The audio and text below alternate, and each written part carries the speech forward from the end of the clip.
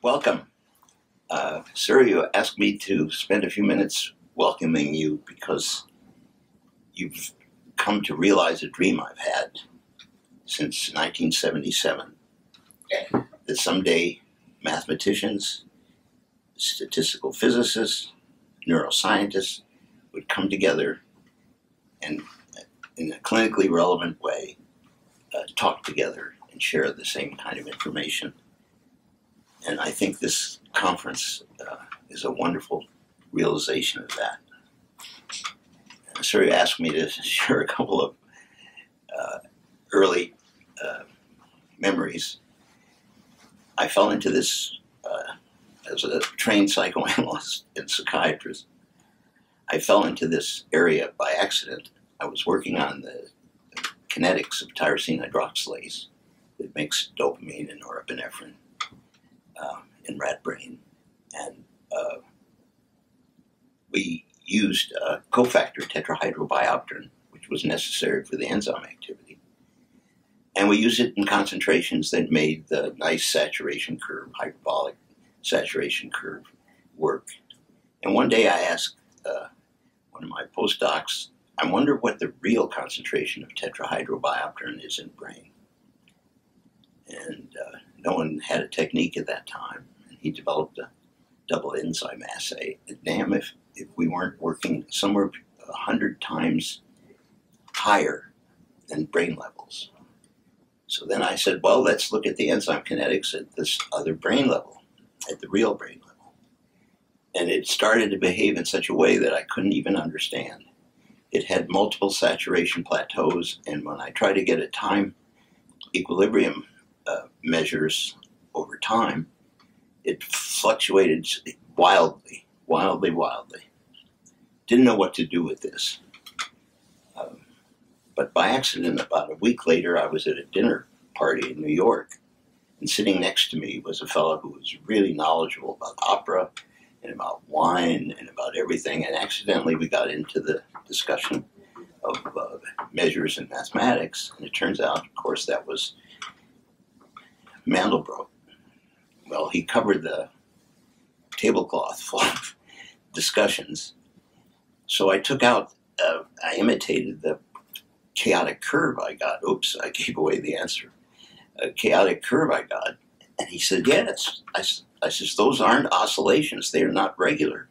They're very irregular. What's going on? He says, well, that's a fractal curve. I said, a what? He says, yeah, it has about a dimension of 1.6. I said, what does a dimension of 1.6 mean?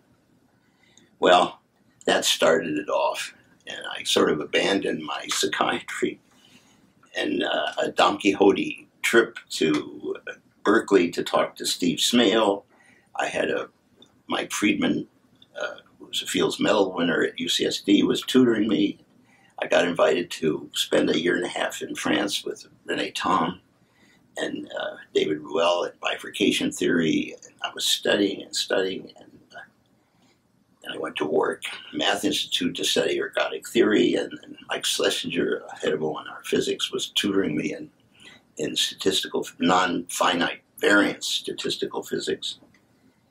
And I had this rich trove, and I returned to my laboratory, which was doing brain amine levels and enzymology and single units and EEG and rat behavior and so forth.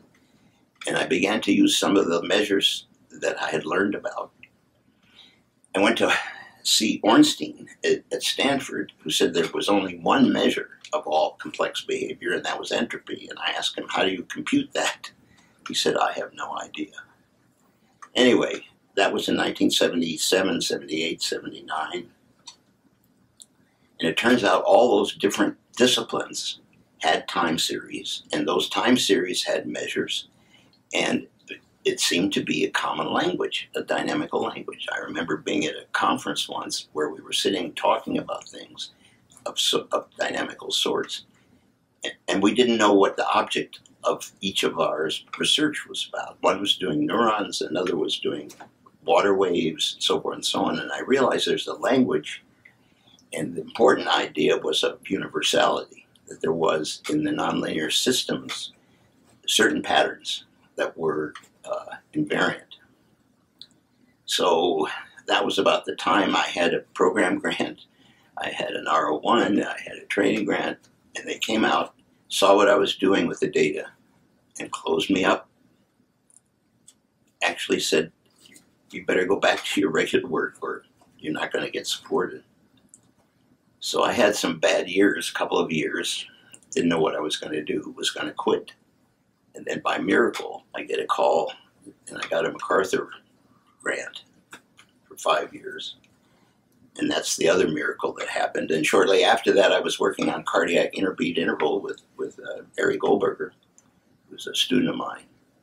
And darn if we didn't find that healthy hearts were irregular or more irregular, and sick hearts were very regular, using these measures and in the context of nonlinear dynamics.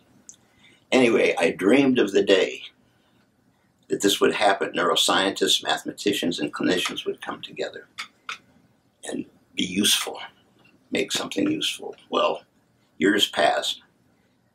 As luck would have it, I started to work with Steve Robinson at NIMH, and he has implemented a program of measures that are clinically significant and has implemented a meaningful interaction of these disciplines. And I'm glad he's going to be here to talk about it with all of you who the papers sound so exciting I can hardly wait to read them. If I didn't have a health issue, I would be there. I'm certainly going to study the papers. But I want to welcome you here. I wish I was with you. I want to thank you very much for coming, and I want you to know that Don Quixote finally found it in this wonderful and represented by this wonderful meeting. So have a wonderful meeting, and pretend like I'm on the ceiling watching you and listening and enjoying. Thank you.